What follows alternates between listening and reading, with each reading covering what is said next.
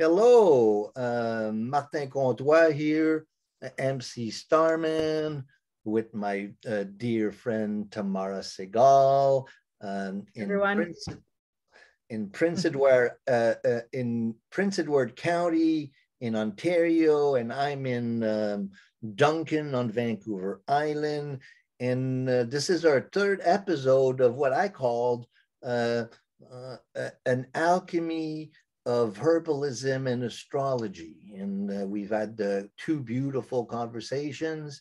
And then we decided to talk today about Mars. And so we're going to look at Mars in our current times and what's happening with Mars. Mars is getting ready to go into Aries. And so we'll go into details. But how you been doing, Tamara?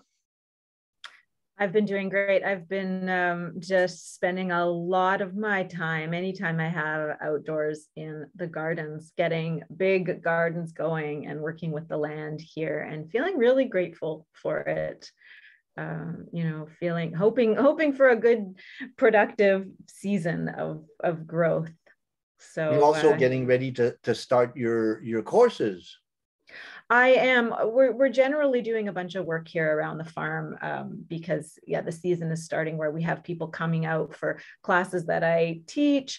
And then also we run some events here, Chris, my husband, Chris, and I around wild foods and medicines. And he's a chef and he teaches people about cooking and prepares these beautiful dinner events that focus on some of the wild foods that grow around here. So we have a lot of stuff to do around just preparing the land and the outbuildings and the spaces for welcoming people. And it starts in 10 days. So yeah. It really feels very Martian. No? Mars is definitely constellated, and then we'll talk about the Mars-Jupiter conjunction. It's an exciting time, huh? It feels like we're all stepping into our power much more, huh? I am feeling that, stepping into our power and engaging with the energy. There's kind of an increasing energy around that happens with the springtime. Yeah. How has it been for you? What's been going on there? A lot of gestation with everything that's been going on in Pisces, I kind of describe what I've been going through as a deep process of renewal and how Pisces is, there's something really deeply difficult about Pisces energy. I came up with a little poetic sentence of there's something really creative and in the concept of despair, so sounds, and so although this year the Mars, the Aries energy took more time, it felt like with all the concentrations of planets in Pisces that we've had over the course of spring, it's been a super cool and wet kind of spring, and it's reflected in my own consciousness. It's very fertile and yet very depressive. So it's kind of getting a bit of a slower start. We could use some of the active Mars energy to kind of stimulate a little more and heat things up a little. Absolutely. Do you feel that the spring is a little late, your growing season a little late in over there? Yeah, it has been late. We did have some hot days last week here in Ontario, and it was the first ones that we got. And then suddenly everything went crazy. It was, a few days. We were out of town for a couple of days, and we came back, and it was like, oh my God, everything's changed. All the trees are budding out, and the grass we just cut is huge again. And, so the slow spring in a way is a blessing to try to have more time to get the gardens and everything ready and planted and the stuff that you're clearing away, whatever, without it overwhelming you. So I've been appreciating that aspect of it, although I really noticed the difference between when it's hot and I just am so receptive to the heat. It totally energizes me, and I tend to run cold. And so when it warms up, I'm like, okay, I'm open, and I can just get right out of bed and get going in my bare feet, and and then it gets cold again, and it's like, oh no, okay, I need to have a bath and wrap myself up in blankets. And so on the island here, we're used to having an early spring, and then this year it's we all like the growing season is about 3-4 weeks behind all the yeah, it's been like that here, but it's amazing. You get like a few days of some powerful warm sun and everything just catches up, I guess, because also the angle of the sun is already calling for blooms and a certain stage of growth. So as soon as the heat matches that, it's like, wow, like overnight, it's amazing, so fast, which is very Martian. Let's look at that from an astrological perspective, and let's look at Mars. So this is what we're discussing today. And so here's some pictures of Mars in woodcuts from ancient times. And so we have, the ruler of Scorpio and the ruler of Aries. And we're going to talk a little bit about the ram. And we see the god of Mars, the god of war, and all of that's attributed to Mars. And then in terms of the astrology of it, so here I have 3 charts for May 19th, May 25th, and May 29th. We're May 19th today as we're recording this, and we've been having a Mars-Neptune conjunction. And what I was talking about when we were getting started here is that all throughout spring, Venus, Jupiter, Mars, Neptune, I've been in Pisces, and we've just had this incredible conjunction of Jupiter and Neptune, but also Jupiter, Venus, and Neptune have been in conjunction. And then now, recently we've had a Mars, Jupiter, Neptune triple conjunction. And now this is the last of the Neptunian conjunction. So that's today. And Mars Neptune is very interesting archetypally in terms of, and we can talk about that, but also on the 25th here, Mars comes into Aries, and now we have Mars, Jupiter, Venus, Chiron, and Venus in Aries, so now we can really see that the energy is starting to shift into a very Martian, Mars coming into its own sign. And then on May 29th, right before the new moon and right before Mercury turns direct, we have a Jupiter-Mars conjunction. And that, to me, I think that that feels really hot. And kind of stormy hot in a sense, so that's kind of what led us to want to talk about Mars. And so I outlined a lot right there. How you've been feeling. So what is Mars for you, Tamara? I mean, and we can talk about how to support one's Mars, and we can look at from a purely psychological perspective, what is the function of Mars? But you had some interesting musing in your dream time that you wanted to share with us. Yeah.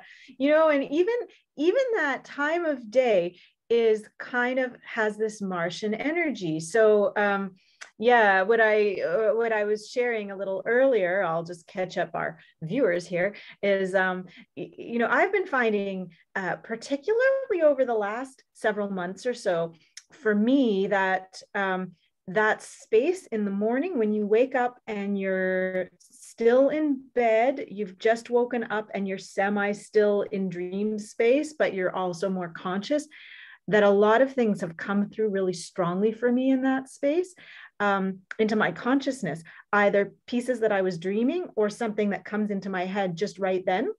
Mm-hmm. And there's a part of me that says, pay attention to this. And there's a part of me that knows that whatever's coming through at that time is really truth. And it's coming from something like not necessarily anything that I've been thinking about consciously. So this morning that happened, and it was, and later on when we, just before we started recording here, we were talking a little bit about Mars, and I realized, hey, what was coming through for me had a bit to do with the energy of Mars. So what came through was an expression in Hebrew that comes from, I don't know where, maybe the Passover Haggadah, or like a prayer. I don't know. I come from a Jewish tradition that I was pretty well educated in growing up, and so it sort of makes up part of my thing, even though I'm not really particularly like practicing religiously in that way these days. But also I was schooled in Hebrew, in the Hebrew language, and so his Hebrew expression Zroa Netuya came to me, and then I thought about it, and I was like, okay, that means something about Zroa is like the it is, I know it from Passover, it's the shank bone of the ram that's placed on a Seder plate that's supposed to represent an ancient sacrifice that was made. And I don't know exactly where that came from. There are theories about it, but the sacrifice of the ram was supposed to acknowledge that time of year going back previous would relate to the pagan traditions of the spring equinox, which resonates with that time of year when Passover and Easter are celebrated. And it is in the sign of, it's when the sun is in the sign of Aries, and the moon, Passover always happens at the full moon of Libra. So it's the moon is opposite the sun, and the sun is in Aries. And so I realized, okay, so that's the shank bone of the ram. And netuya, though, that means planted. And I had this idea that the ram, we have these old associations with the ram and the planting. In biodynamics, there's a practice of burying a ram's horn filled with manure and certain preparations, and you bury it at one equinox, and then you take it out and mix it with water and create a vortex and mix it around at the next equinox, and then that becomes a preparation that's spread on the land, and it's supposed to bring fertility. So the ram's horn has this association with the equinoxes of spring and fall and with fertility. And then there's this expression of Zroa Netuya, so planting of the ram's horn, or of the, not the ram's horn, in this case, the shank bone, but this bone of the ram. And so I went and I looked it up in my Hebrew English dictionary, and actually the association of the word Zroa and all its roots has to do not only with the shank bone, but it also has to do with sowing, strewing of seeds. And that was what had come to me. I realized this expression has to do with planting seeds. And later when we started talking about Mars, and I realized, right, Mars is the ruler of Aries, which is the ram. There is this association with planting. And so we think of, fertility as being, the earth should be fertile and it takes up, and, or like a woman is fertile. And the earth and the feminine is sort of Venus ruled. It's the receptive and it's the fertile, and it develops growth. But the planting, the sowing of the seed, that of course is Mars. And we can see that with the arrow that in the glyphs with the arrow that sends forth that that energy, strewing, sending it, sending it outwards, and then it lands and then it grows. It's the same with the wind pollinator plants that send their pollen out on the wind, and then they land on other plants that will receive them. And seeds can be developed. And so it's the force behind fertility, which is the masculine concept bringing the seed, right? And the feminine receives it.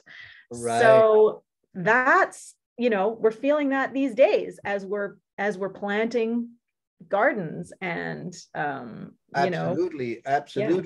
It's interesting, because as I'm listening you talk, you get a sense that we're exploring the deeply mythological core of what astrology is. In her book, The Astrology of Fate, Liz Green describes the signs as from a mythological perspective, and she describes Aries as the quest for the golden fleece, which is a ram's skin, and the association with the early sacrifices of the ram, and how the ram was a teriomorphic meaning an animal conception of God. And we've been living through the age of Pisces, and we're on our way to going into the age of Aquarius. But before the age of Pisces was the age of Aries, and which was the age of the ram. And so we have in mythology, we have the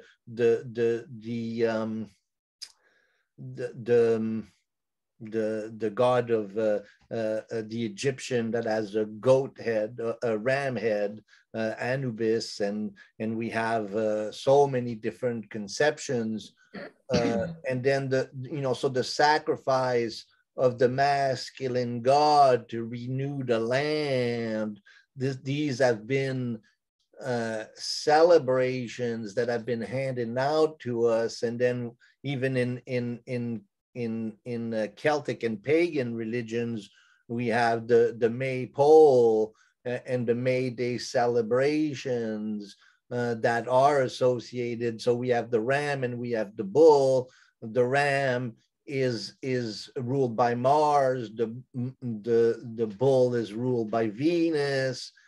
And so then we looked earlier about the opposition of Aries to Libra. Libra is also ruled by Venus, and then the opposite of Taurus is Scorpio, which is also ruled by Mars.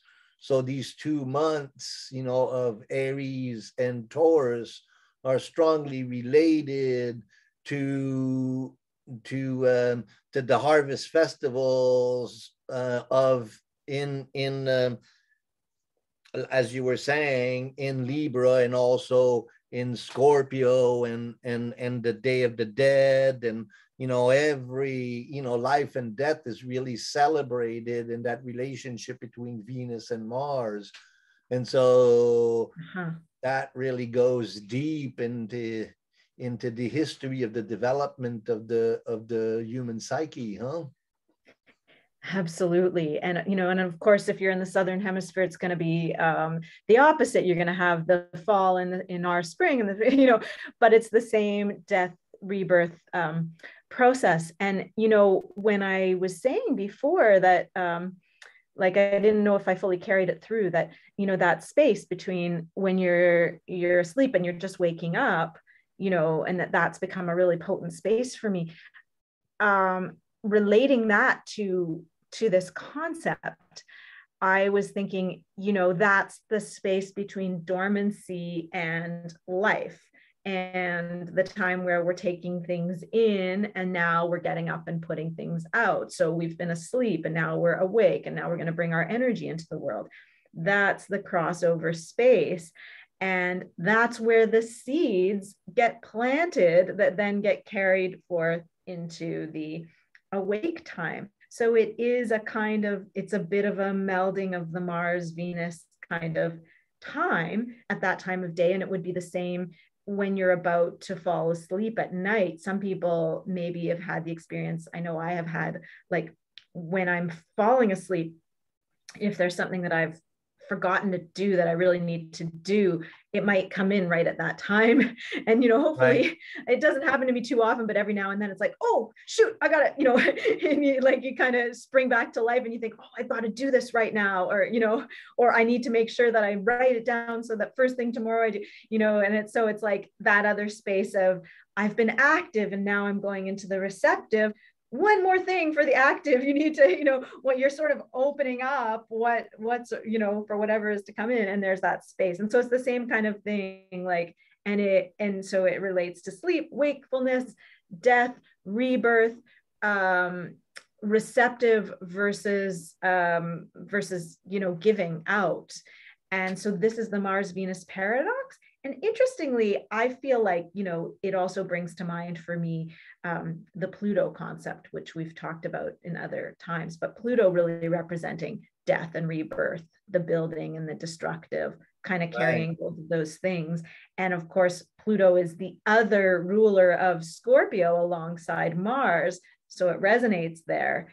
But the Mars Venus is a lot more, it almost feels like Pluto connects us with the archetypal a little more, whereas Mars and Venus are like, they're closer planets and they're more about how this is all affecting us in the day to day. Mars and Venus, are essentially, functions of our psyche that we're much more conscious of, Venus is what we love. Mars is how we express our will into the world. And these functions, it is very difficult for most people to connect with Pluto in their own psyche, because Pluto is outside the psyche, right? It's a collective. Well, it's not outside the psyche, but it's in the collective unconscious. It's not. It's my ancestral connections. It's my ancestral rage. I affectionately call Pluto the rage of the Great Mother. It's the I quote you on that a lot. Actually. Well, it actually comes from Liz Green and her book Astrology of Fate. But let's look at the archetype of Mars, because it's so powerful right now. And as Mars, being in conjunction with Neptune right now, and then Mars is going to be entering into Aries, to me, that's going to really shift the energies, and especially that Mars Jupiter.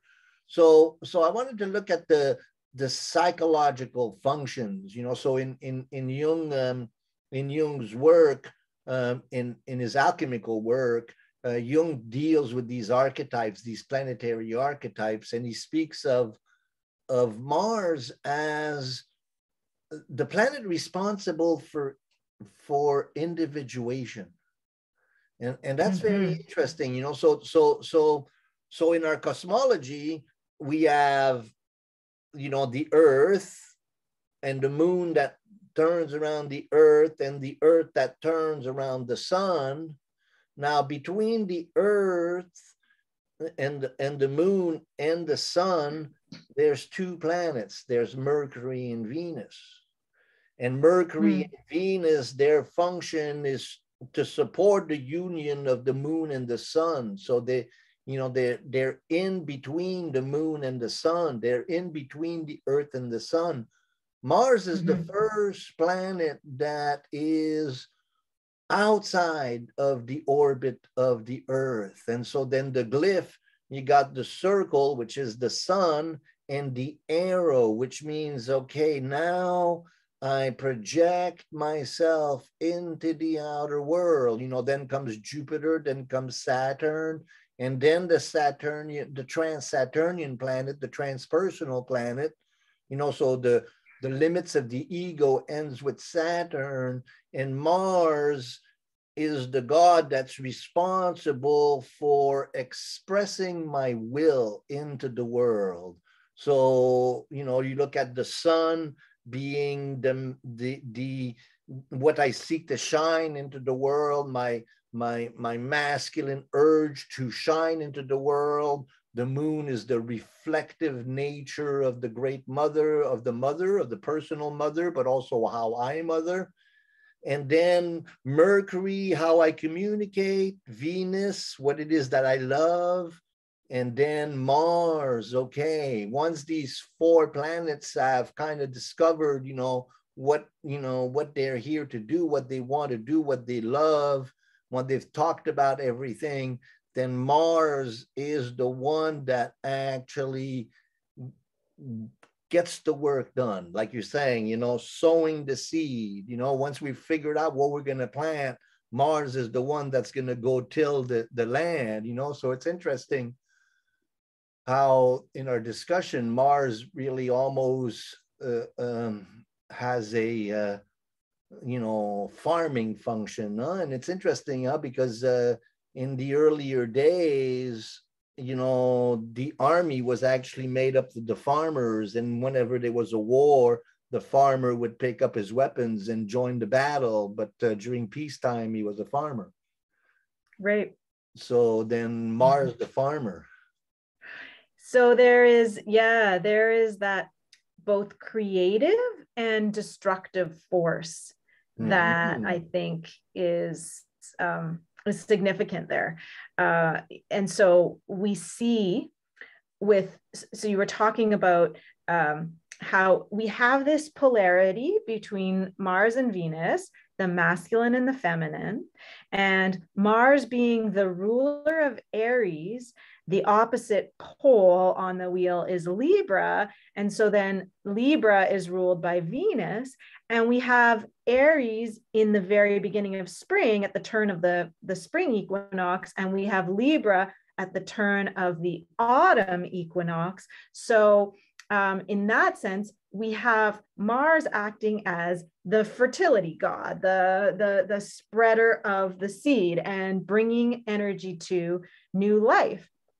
Once that seed gets planted, then the earth, hugs it and adorns it with all its gifts of minerals and nutrients and moisture, and it allows it to grow and develop, and it nourishes it, and it creates all this life. And so then that's the next phase when the sun moves from Aries into Taurus. And when the sun moves into Taurus, Taurus is ruled by Venus. And then on the opposite end of the year, in the fall, we have the next sign over from Libra, which is Scorpio.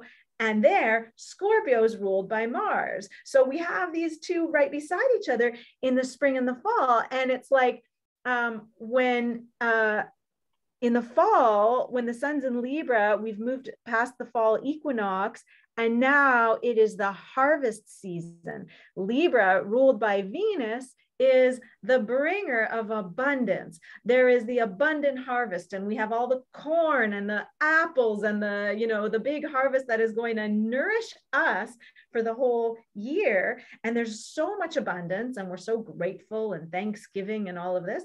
And then we move into Scorpio, and it's like now we stop harvesting. We let the plants die. We let the leaves fall. We let the trees go dormant. The earth goes into its sleep, and the cold, the frosts come here in Canada, and everything, all the life that was there, your beautiful aromatic basil plants turn to mush, and it's like, oh. And that Scorpio season is ruled by Mars, and it's the destructive Mars. So we have Mars, the bringer of life in Aries, planting the seeds and bringing that energy of driving life forward. And then Venus carries it, produces the life. In Libra, we make the harvest, and then Mars comes along again in Scorpio and tears it down. You get these storms and these frosts, and now all that life is being destroyed. And of course, that death is necessary to become food for the new life that will grow again in the next season. Right. So, I mean, with the god of war, it's interesting because it's a destructive force. And then if there's no war, then the same people that were using weapons could use them to turn the earth and drive new life. when we talk about war in terms of warring between humans, to me, it feels like, well, I don't know what place that has. That feels like it's not as necessary, right. as the death process. But I don't know. I mean, one thing that happens with war, a good friend of mine who's very connected with earth energies, I remember her once saying that, the part of the reason maybe we have so much war is because the earth needs blood. And if women were more, if they more regularly actually gave of their own blood, their menstrual blood, back to the earth, there would be less need for war, which is an interesting thing to consider. Well, especially with everything that's going on the debate of abortion and all of that. But let's try to focus on the energy on or our attention on what's going on right now and how to best resource the people. So we have this kind of this delayed spring and kind of this frustrated, Mars in Pisces, which was really difficult. And then today we have this Mars Neptune conjunction, and then Mars is coming into Aries. So, the Mars is the call to the hero and the call to the renewal and so how what are some of the herbs that one would use to strengthen one's Mars and to strengthen one's willpower? What is your experience with that?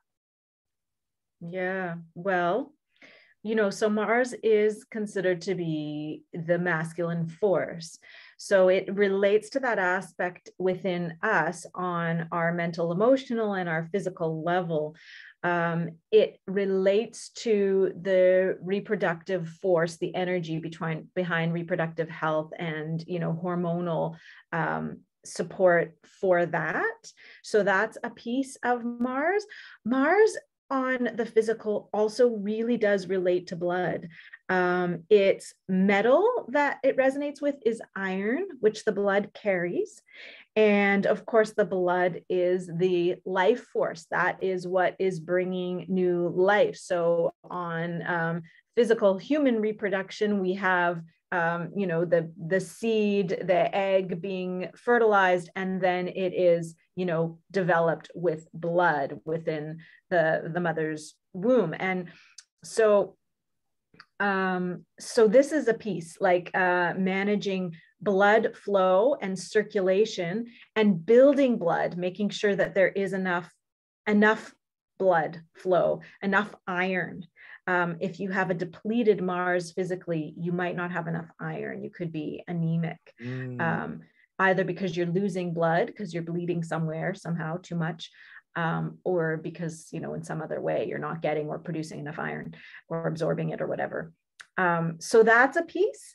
And it's driving the energy that allows you to deal with, the demands of life, because it's the energy. Mars is the energy that makes you able to do things, make things happen. And so in that sense, it has a relationship with the adrenal glands, which are, right at our core and allow us to respond to stressors, to the stresses of life, and have the energy to manage that.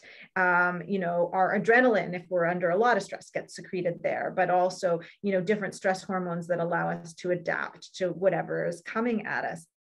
And so for a lot of people in these modern times, they have adrenal issues where their adrenals are under functioning, they're fatigued, because people have, there's so much stimulation all the time, and there's so much demand on our energy. There can be a lot of stress. A lot of people are dealing with, from just the demands of their work life and their family life, to like whatever personal issues they're going through, to like financial issues, to concerns about possible war, or whatever, all the things that these are all stressors on the system. So that's a piece dealing with the adrenal gland. So this is all issues of Mars. And so there are a number of different ways that we can support our Mars with food and medicine.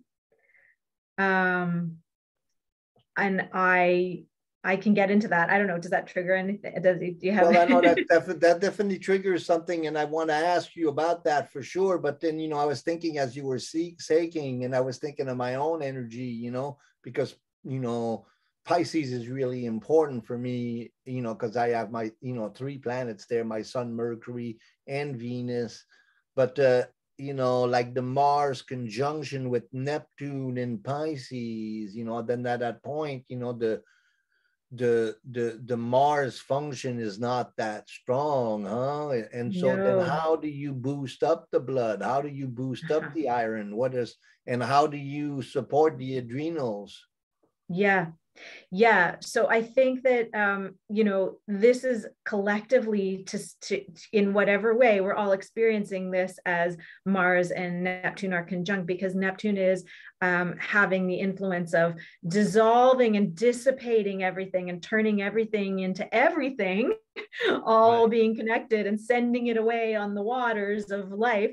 And so this potency, this energy that is our individual selves, that allows us to express ourselves in the world and can physically show up as our blood, our iron, also our muscles, our muscle mass, this is being dissipated with this influence. And particularly people who have a strong Piscean influence in their life, which we both do, we might feel it even more.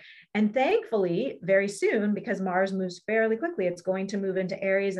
Mars will move into Aries, and it'll express itself a lot more strongly. So right now, it feels like we are in this space of, we're just waking up and we're still a little bit in sleep, and the dream space is feeding into the a conscious space, and we need to make space for that, even though Mars's desire is to go, go, go.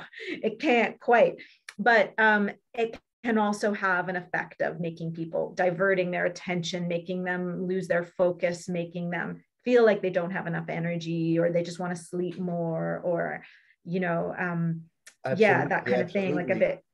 Sorry? Absolutely. So, as you're speaking, like that, I'm seeing, my own symptoms of energy, and the chi is just not, it's kind of dissipated and watery.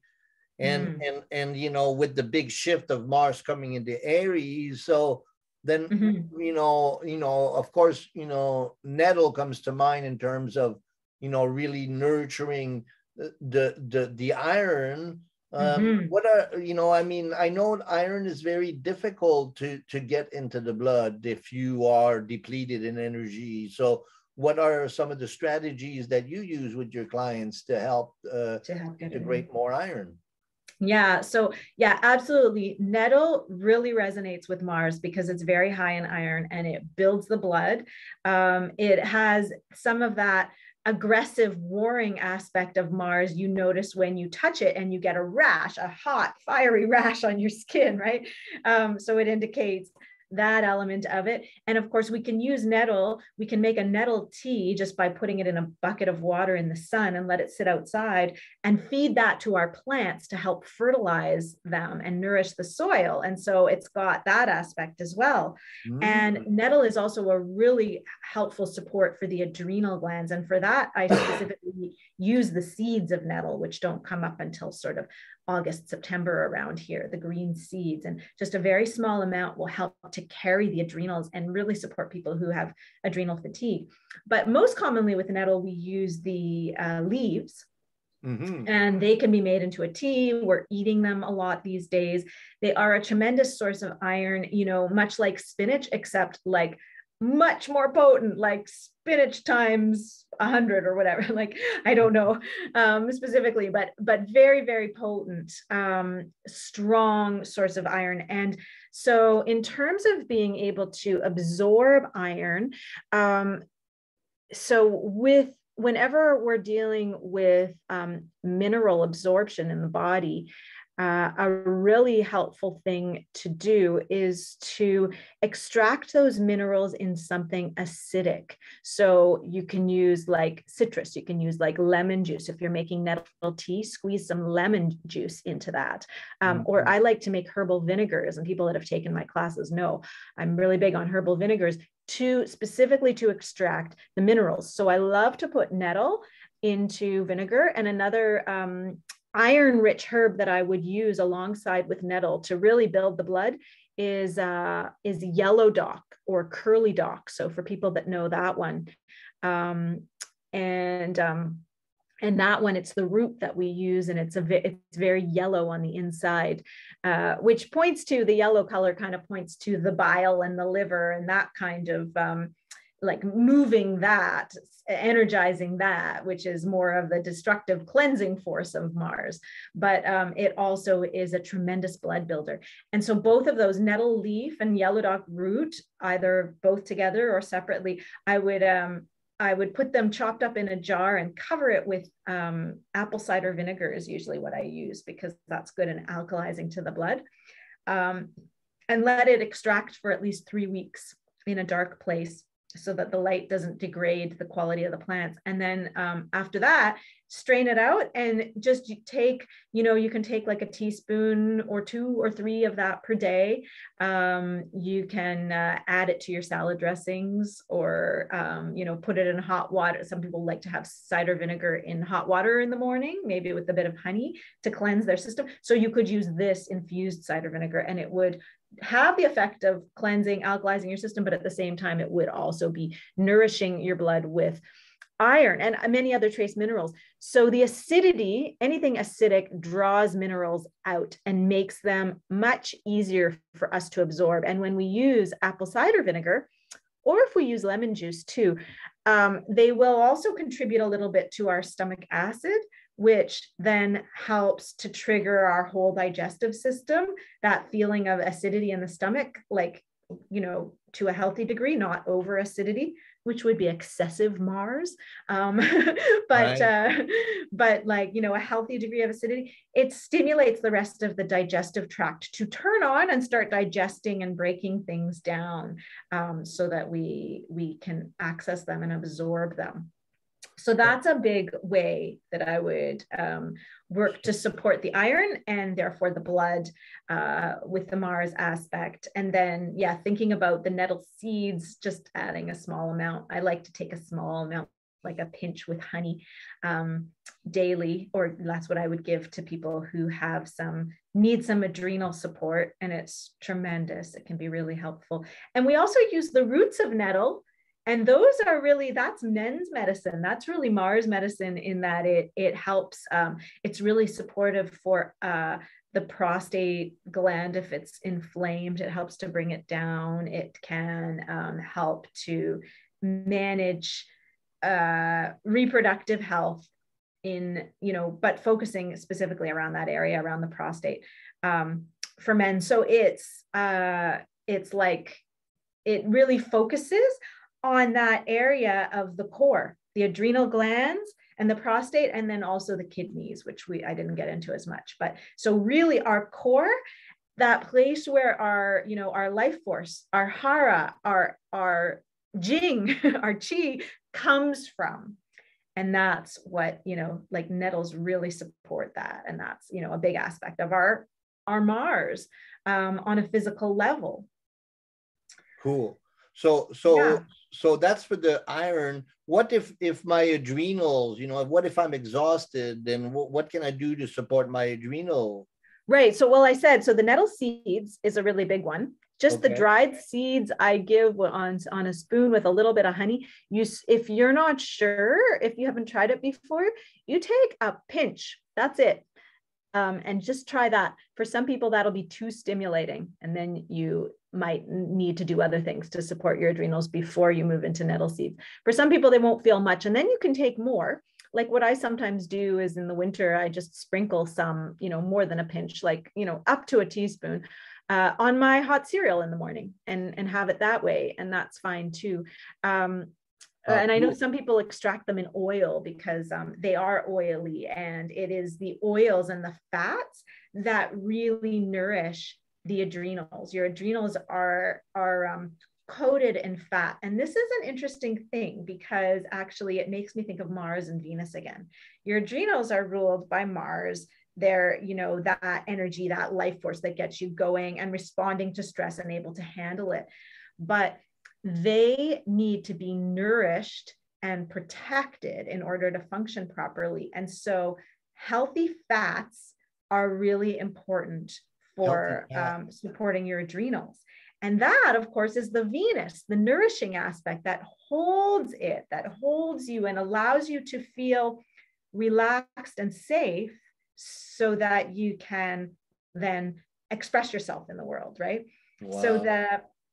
So it's bringing healthy fats into your diet. And I know there are some herbalists that would say sometimes what you need is ice cream.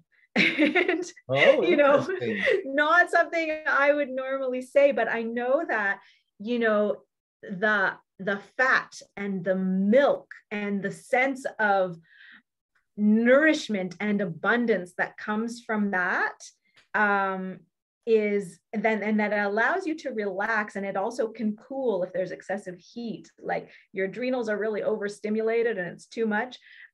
It might not be the best idea to be taking in sugar and dairy, but for some people at the right time, that might actually be your medicine. And it's very Venusian. Ice cream is like Venus, right? Rich, fat, delicious, sweet, you know, the cream. So, how cool. Yeah, you know, thinking about other healthy fats like coconut oil, avocados, right. You know, your like hemp seed oil, nuts and seeds in general, and really focusing on making sure that you're getting those good healthy fats and not substituting, like, you know, the craving that you will have for fats. If your adrenals are compromised, you will crave fats and you might crave sugar, which is probably actually more of a fat craving. That you deliver that, you satisfy that craving consciously with high quality fats, none of these, you know, more crappy vegetable oils, like canola oils, or you know, right. Or nothing with foods that have hydrogenated oils. No, never. And you might crave them, and subconsciously you're picking up something from the store that's loaded with those because you want, part of you wants it, but you want to make sure you're giving yourself the good fats, not the harmful fats that will actually. This is all really amazing information, and I'm taking notes. And again, connect with Tamara. Her courses are amazing. If you're in Ontario, you know, and close to where she is, you should definitely check her workout and her workshop series. But I know you do some work online as well. So what's your website again? Hawthorn Herbals.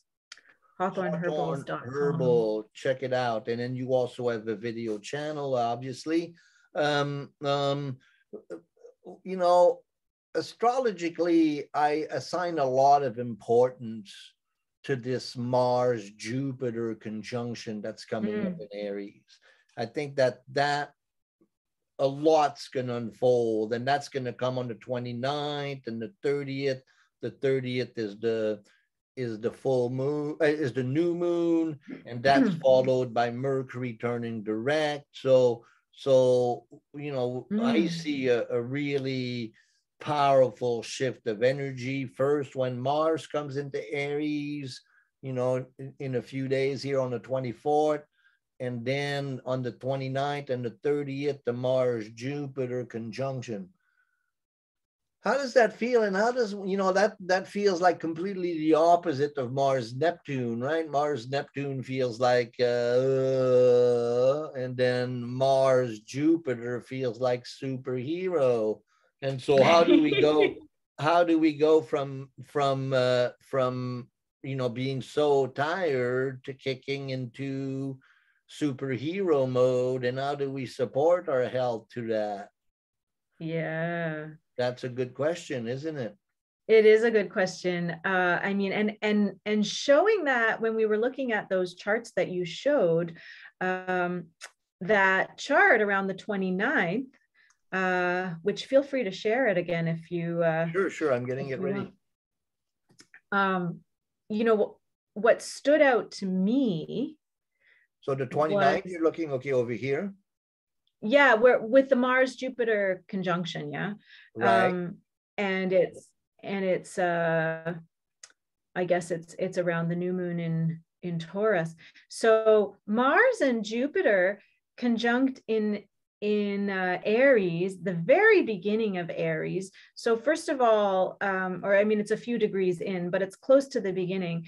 You know, the beginning of any sign I associate with the energy of Mars, because that's the sowing forth of the seeds. Now they're being strewn and they're taking root, and it's got that forward energy, that active force that is carrying all of the energy of whatever wants to manifest in the time period of the influence of this sign. So we're already in this period that's kind of Mars influenced, being at the beginning of Aries. And then, of course, Mars is in Aries, the sign that it rules. So it's expressing itself really strongly. And then it conjoins with Jupiter, which expands and creates abundance and just like amplifies this energy even more.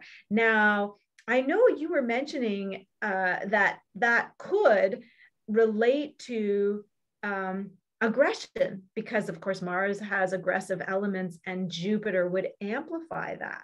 But looking at this conjunction and its relationship to everything involved, what I'm seeing mostly is actually like a lot of positive energy. I mean, you know, already Mars is expressing itself in a healthy way in the sign that it rules, that has to do with sending out seeds and growth and fertility.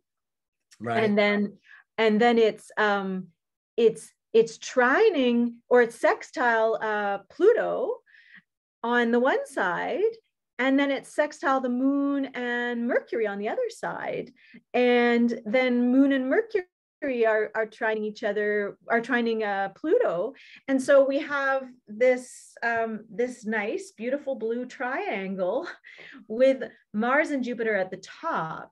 And so it feels like actually Mars is going to be very supported there. And Jupiter in Aries also, I mean, Jupiter expresses itself quite nicely in Aries for the most part.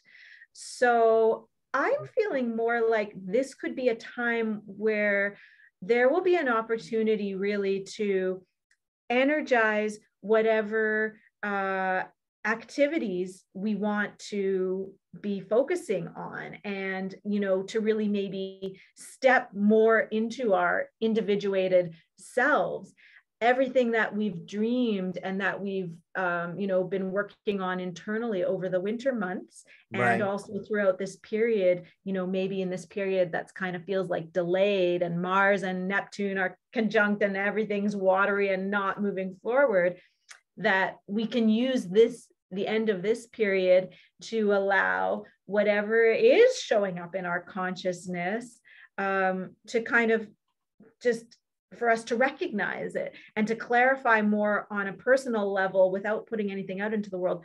What is it that I am dreaming of? What do I want to bring forth? What do I want to see? What do I want to participate in? What do I want to let burn up, float away, not be part of me? And then having the energy and the life force and the, you know, the balls to move forward with it in as Mars conjoins Jupiter in Aries. We just did a video on the coming full moon, I mean new moon, sorry, on the 30th. And this triangle that you're speaking of, you know, you can see it on the chart of the 19th, you can see it on the chart of the 25th. It's this triangle there, Mercury Sun conjunction. You know, on the 21st, you have the Mercury Sun conjunction, and it's in sextile to the Mars Neptune and trine Pluto. and then it continues again, all throughout these next 10 days, and Mm. into the other side of the new moon, and then Mercury turns retrograde, direct, and then after that, on the June 3rd, Saturn turns retrograde. So we'll talk a lot about that. Saturn turning retrograde and starting to move towards Uranus again. But as you were speaking, there's the ingress of Venus into Taurus, and all the 4 planets into Taurus as that Jupiter Mars conjunction happens. So I think that also resonates and feels really good. Venus and Taurus is going to be a very creative time. Yeah, I hear what you're saying. It's not necessarily negative. I think that with Mars and Jupiter in Aries, one would have to be careful not to overdo things, huh? Yeah, I think you're right about that. But it does feel like there's a sense of balance. So certain people would have to be careful not to overdo things. People who have challenged adrenals, people who already have a lot of planets, particularly if you have Mars in Aries, it might be a little much. You might do well to make efforts to balance out all that energy by, taking it slow, taking some time for yourself, some quiet meditation time or something, some more internal self-care, and making sure you're nourishing and these kinds of things during that time.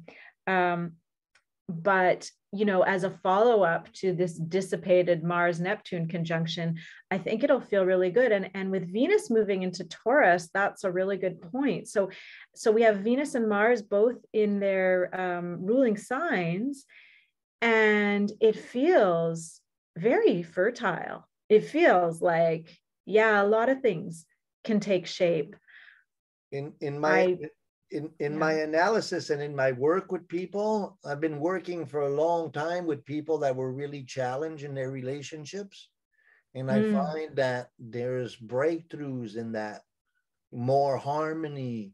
We in the winter and at the late fall there, we had the Venus Mars conjunction, and Venus and Mars travel together from fall into winter, and they were in conjunction like almost for 4 or 5 weeks there. They traveled together, and that was a really difficult time for relationships and a lot of time of reassessing.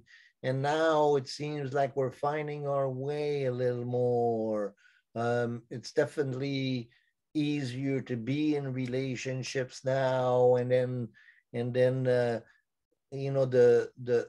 that's what I look forward to with Mars coming into Aries, is a better sense of my ability to express the masculine side of my personality in a safe way.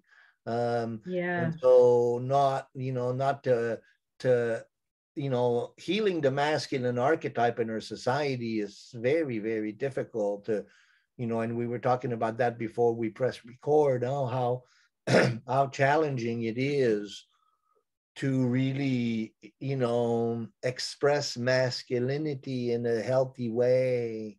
And so in that sense, Mars Jupiter conjunction in Aries could be a really beautiful example of expressing masculine energy in a beautiful way, respecting, the Taurus, the Venus archetype as well.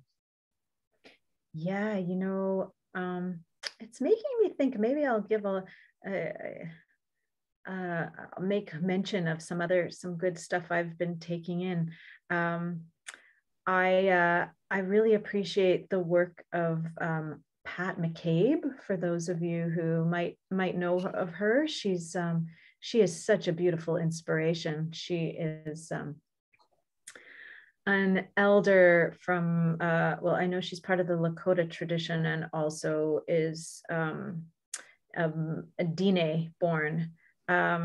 So Southwestern US. And she just does so much good work. And you can find her work, like she's interviewed a lot on podcasts and she writes. And so a lot of her work has focused on actually supporting the masculine in these times. And there's this fabulous interview that she did on another really great podcast that relates to this, which is called The Mythic Masculine by, I think his name is Ian McKenzie, but I might be wrong about that, but something like that. Anyways, The Mythic Masculine podcast. So he's really exploring the masculine element in modern times, and just talking about it in reference to all sorts of different, talking about it in relation to the sacred feminine, but also a lot of different, men that are doing work related to this in different ways. And it was a few years ago now that she was interviewed on that podcast, but it was amazing. The talk about the state of masculinity now, and all these issues that everybody has about the patriarchy and the problems of the patriarchy, and how we're trying to heal them, and they relate to everybody, and we all need to look at how we've been controlling and how we've been racist and how we've been all these things, and stepping back from that and looking at how the patriarchy is wounding everybody, and the men have been victims of it just as much as the women have, and they've been forced into these roles, and that it's not even so much the problem, the patriarchy, it's the paradigm that we're living in, which is basically a power over paradigm where one might makes right, and whoever's the strongest rules over the others. And within that paradigm, men are physically stronger than women, so they're going to be the dominant ones, and then they're forced into these dominant roles. And she talks about the wounding of the masculine through the witch hunts in Europe, and like how that wounding has carried itself all the way through to now, and that all of that needs to heal, and that we could move out of this paradigm of power over into a paradigm of thriving life where everybody has an opportunity to thrive, and we support that instead of the ones that are the strongest win and take power over and dictate over the others. So this is an issue of Mars, right? Mars is this energy that's strong and forceful, and it can have power over, and it can be very destructive. But I feel like Mars also is the child that wants everybody to play together, that wants, like Aries is it's the child. It's this youthful energy and there's an innocence to it. It could be thrown into being the power over, playing with power and this sort of thing. But ultimately, that's coming from a place of innocence, not really of, wanting to. It's interesting how whenever you see charts with the strong Mars Jupiter connections, like a Mars Jupiter conjunction, or Mars Jupiter opposition, or a square, any kind of strong Mars Jupiter aspects usually translates into incredible leadership qualities. The captain of the team comes up often, right. In a Mars Jupiter.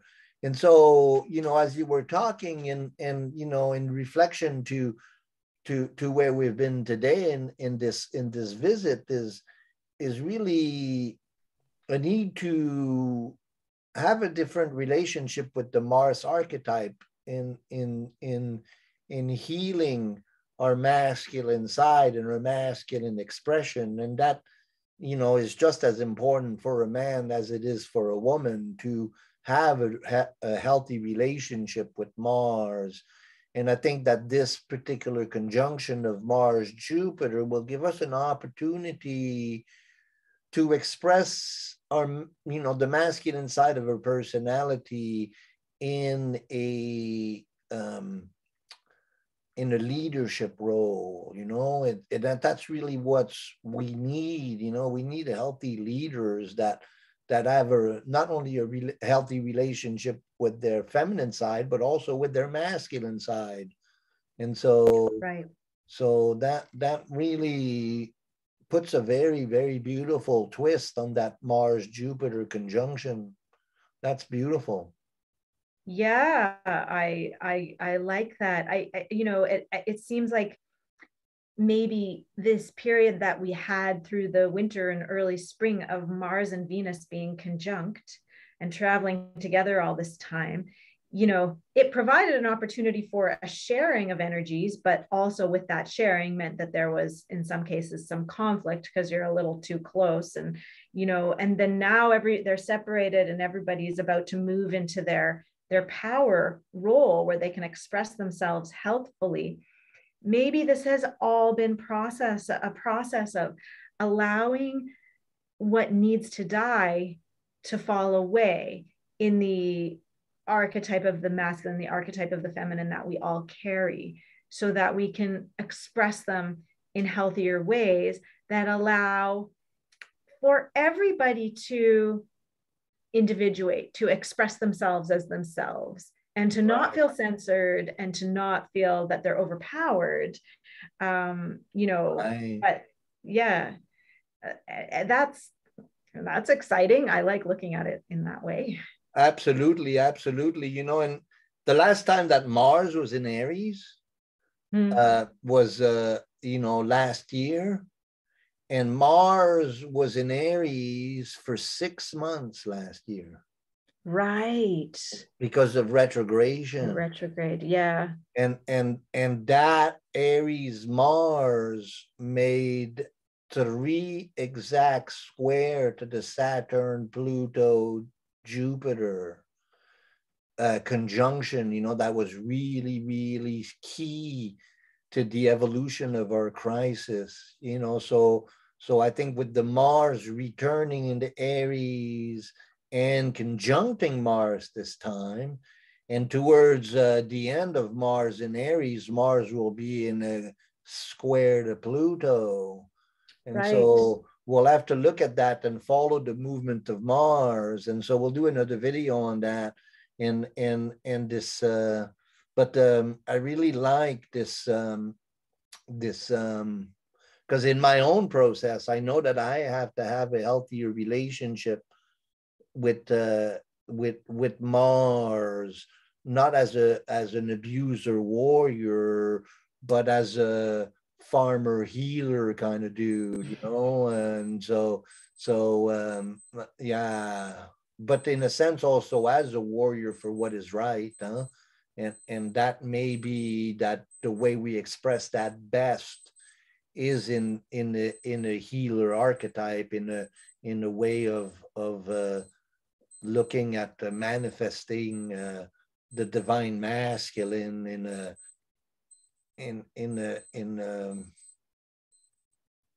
a better, healthier way.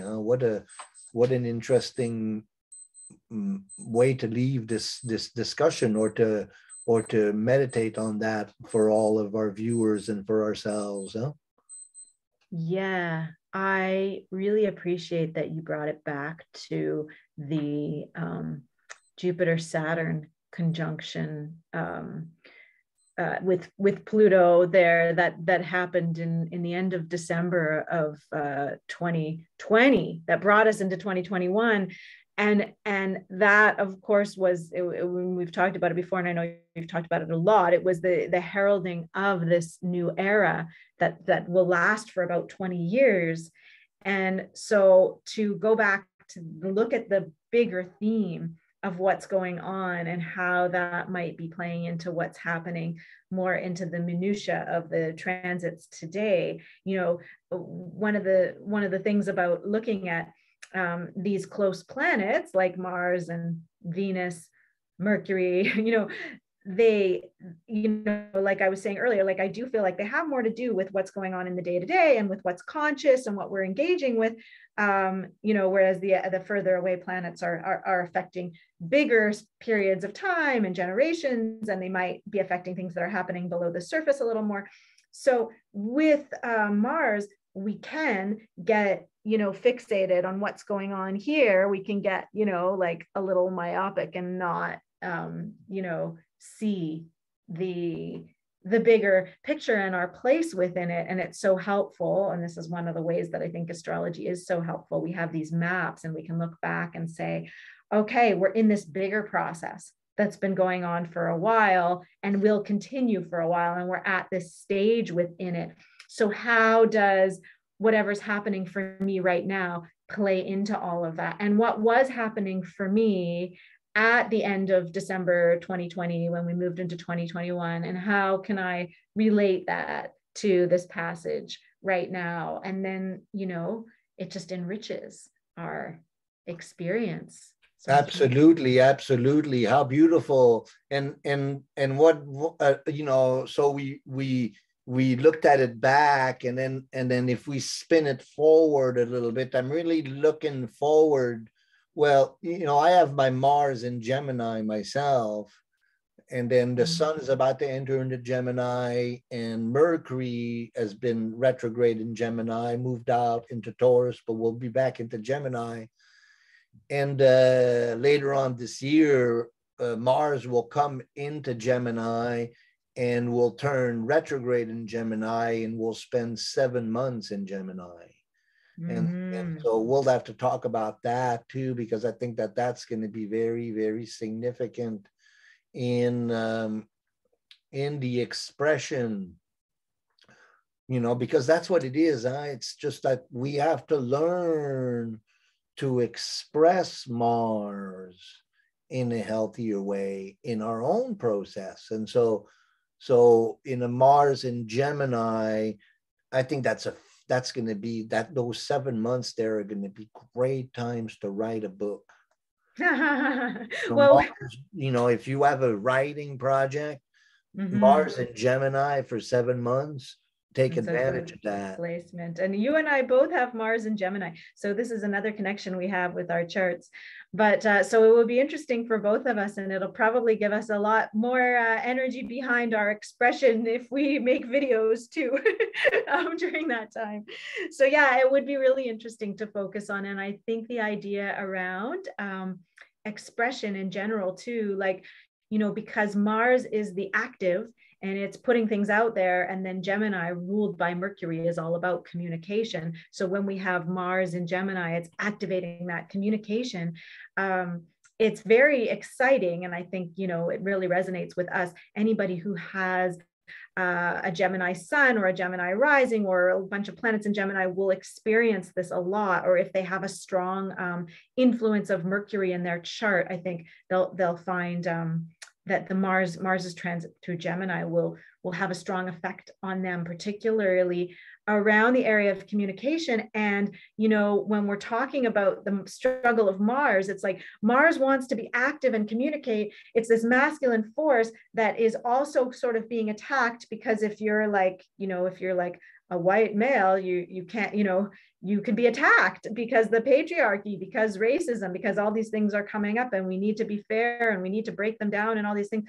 But as part of that, you can feel censored when actually you have something to say and we need to hear it. And these issues of censorship are so prominent right now. People are feeling like they need to censor themselves, or people are speaking out and then they're getting canceled. And, and other people are, feeling like certain things shouldn't be shared. And yet we all have something to express, and that what we have to share, to express, might actually be really significant for all of us moving forward.